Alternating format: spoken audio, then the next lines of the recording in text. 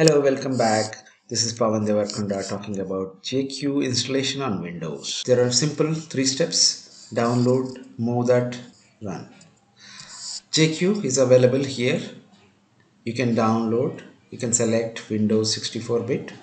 It will be downloaded and you will be finding that in your downloads folder. Done. Okay, so it is in downloads folder. Just copy that one, put in C.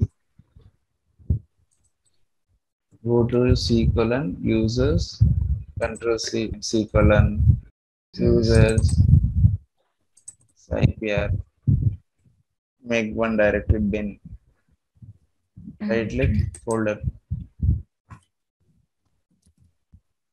bin, paste it, rename that file,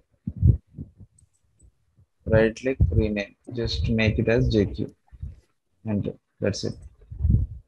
Okay, so come back to your git bash, enter, it's working. Yeah. Thank you for watching. Please subscribe to my channel.